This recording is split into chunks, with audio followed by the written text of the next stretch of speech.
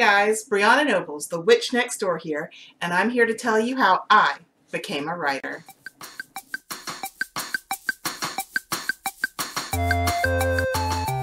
So this is Ember, and she's decided she wants to be part of this too. So if you see her moving around or wanting my attention, now you know why. The question most authors are asked is, how did you get into writing? And most of them are going to tell you that they've been writing since they were little. For me, this is both true and false. See, I was diagnosed with ADHD when I was in kindergarten. I had a learning disability in reading and writing. So what do I decide to become? Decide to become a writer. I actually really liked books. I just couldn't read them on my own until probably I was 12 years old. Going into middle school was when I read my first chapter book cover to cover, and it was Ghost Rider and the Chocolate Bar Bust. Does anybody remember the Ghost Rider books? Sadly, it's out of print now because I would actually like it because I'm sentimental that way. I did read a lot of stories, and my teachers were like, we can't believe that her learning disability is in reading because, you know, she'll sit there and listen to the books because we had those little headphones we could put on. She'd listen to books all day long if we let her. Because, I mean, I love stories. I wasn't writing the stories down, but I could certainly make them up. I made them up for my siblings, for my cousins. Whenever we were at a babysitter, I came up with things for us to do.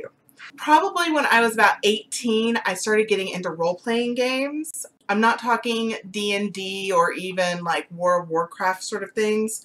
I was actually doing play-by-post. Like, you know, you'd have your like Yahoo clubs, which later became Yahoo groups. And I would go on there and I would, you know, have a character, and I would like say something the character did and somebody else would write a few paragraphs back, and that's how I got into it. Well, there I met a friend, and we're going to call her Maladry. And we became very close. We were both very into writing. And we came up with some very interesting storylines together. And one day she was like, you really need to read this one book series. I really want you to read this one book series. The author apparently goes to Dragon Con every year, which if you don't know what Dragon Con is, I'll leave a link below. It's a really nice geeky convention here in Atlanta. She's like, well, you really need to read this book. And I'm like, yeah, maybe I will, because I heard it was romance. And I didn't. I was like, you know, somebody's like, read a romance book. If you're not into romance, you're like, oh, no, I don't think so. But I didn't want to be rude. And I'm like, yeah, I'll read it. If I get the money to buy the book, I'll totally get it. I'll totally get that book. Well, one day I come home, and it's getting close to Christmas, so it's at the point where I'm not allowed to order anything online. I come home and there is a Amazon box. I was like, what is this? I didn't order anything. And I open the box up, and there's a book inside called Night Pleasures by Sherilyn Kenyon, which was the book she'd been trying to get me to read. So of course I'm like, oh shit. She just sent me a romance novel. What am I supposed to do with this? But you know, she spent her money on it. I knew she didn't have a lot, so I kind of felt obligated to read it. 2 days later, I go out and I buy the next 2 books. It was really good. If you like vampires, if you like strong heroines and strong heroes, I highly recommend go and check it out. It made me realize that the romance world was not what it used to be. And I was like, you know what? Some of these storylines we're coming up with, people might actually read them. They're pretty good.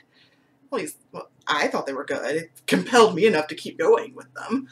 So I'm like, you know, I wonder, can I be a writer? Because, you know, for me, I loved books, and writers were kind of my rock stars. I had them on this pedestal of this place I could never reach. Yeah, I couldn't reach there. No. So I had them elevated to this, on this pedestal that I couldn't reach. So I'm like, could I really do it? Could that be me? Hi, Ember. You want to say hi to people? No, you just want to try and lick my face, and we don't do that. So I'm driving to work one day, and I decide, you know what? I want to sign. I want to sign if I should do this or not. And I don't want to swirling clouds in the sky. Maybe it's a sign. Maybe it's not a sign. I wanted a clear-cut sign that this is what I should be doing. At work that day, I wear a name tag that had my first and last name on it. And it hung right here. And I had this guy looking at my right here. And after a minute, I'm like, can I help you? And he's like, your name. How do you say that? I'm quite used to this question. Bryonna Nobles. That's pretty. I like how it looks. I could see that in print someday. Yeah, I could see that on the cover of a book. He just walks away. And I'm like, sign taken! I mean, come on. What were the odds of that? Same day. So I'm like, okay, sign taken. This is something I should do. I went home. I talked to Mallory. It was something she was interested in doing. Right now we're actually pursuing separate projects, but that is how I actually decided to get into writing.